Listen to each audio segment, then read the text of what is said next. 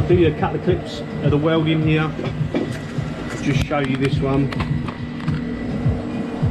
I've just welded this one fully to the flange. I'm going to do this, I'm trying to work this out as I go. So I'm going to start, this one can be welded completely in one hit all the way around. Then I'll do the next one, weld in places. Then potentially the end one, or one of these, will be able to weld all the way in situ. So I only have to actually break off and weld two separately on the bench. So I'll just do you a short clip of welding. I'm using 1/6 filler for the flanges on 150 amps, and then I'm dropping down to 100 amps with a 1mm filler rod on the actual joins on the sch10. And I'll have to just see how this comes out. I'm definitely not a manifold expert, just learning as I go. So I'm making little errors and I'm trying to work around it. I've switched back over to the old original style gas lens because I use some of the ceramics and the bigger cups, and as much as they're good on some things, you just I can't get in position on some of them. It will do here, it will do here. As soon as I've got the next tube in, the lens is no good. So I'm opting to just go for this lens and try and carry on and do it all that way. We've got our purge line connected to number 4 here, so this one is being purged as we speak. And I can probably turn that down a little bit now. That's running about 5. Let's just drop it down. 4 litres a minute on that purge line. And I'm now going to weld up this header here over this side, because I don't want this tube, I don't want it tilting inwards as I weld all the way around. It had a bit of lean on it anyway, just how I made it, that's how it was, and my angles. So I'm going to weld the outsides of this one and this one to just try and pull it back over a little bit to make sure it doesn't lean right in. If it leans right in, it may end up hindering one of the other tubes. If it stays roughly where it is, it did have room for some movement and will be okay.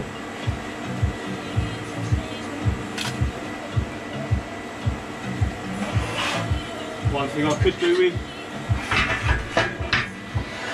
this is a big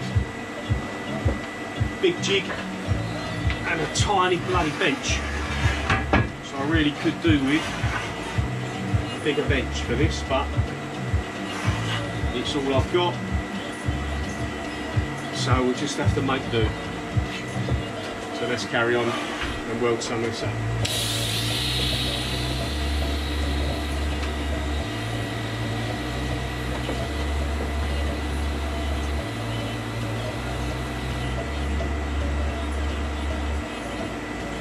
Turn that back to 100, still on 150 from doing the flange.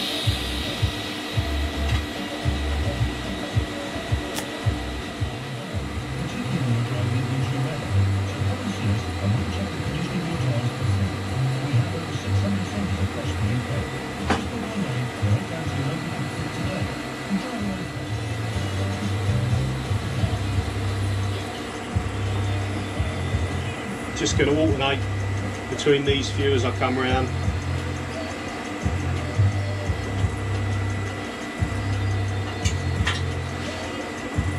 Do want to find is my TIG finger. I'm going to go find my TIG finger and then come back.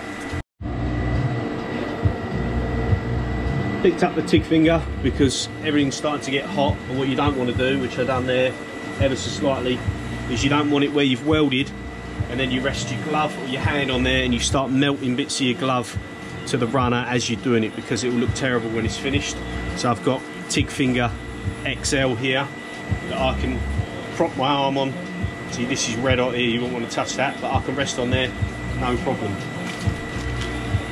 This is a TIG finger XL, and this is from weldingtipsandtricks.com. This is Jody's product, Weldmonger stores. Don't buy the cheaper ones, don't buy the copies, because they're nowhere near as good. I tried it, don't do it. Proper ones. What I'm going to do, I'm going to put this on a time lapse, because this is very time consuming and you don't want to sit here and watch all this boring process. So I'm going to time lapse the whole thing and I'll add it into the video. Look forward to watching.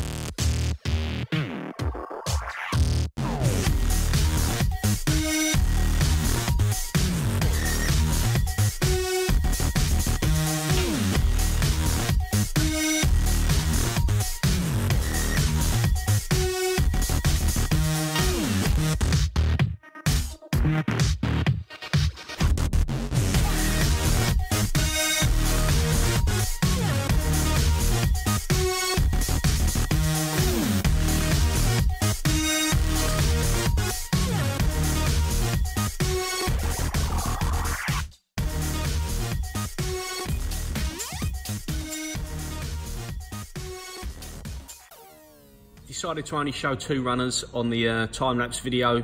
If not, it goes on a bit too long, I think, so we'll go straight now to the finished manifold.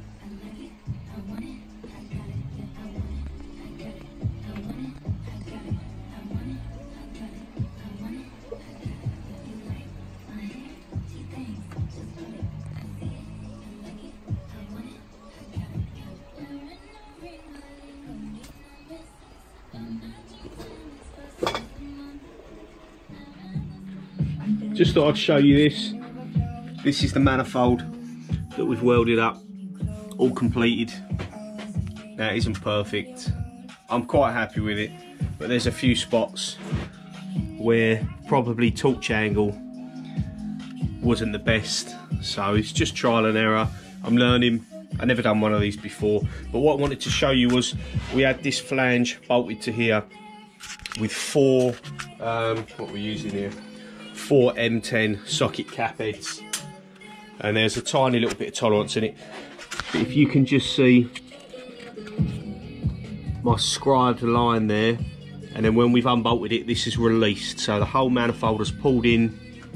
Probably only, if I try and find my little rule, somewhere around here, which typically I can't find. Let's just try with this bigger one. We've probably pulled in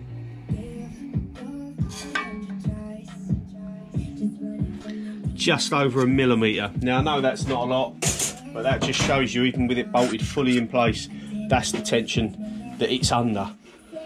So we'll now release the flange and we'll see how flat that has stayed compared to how it is now when it's bolted down. So I'll release that and I'll show you that as well. Right, we've unbolted this side now.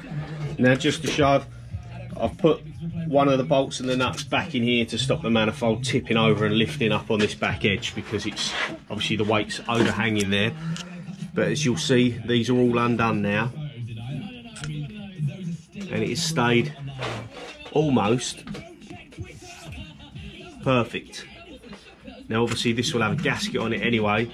This side has got the most deviation, and it's very hard to show you, but that is it. So I'm really happy with the way the flange has stayed flat. So yeah, let's take the manifold off and let's give it a trial fit on the car.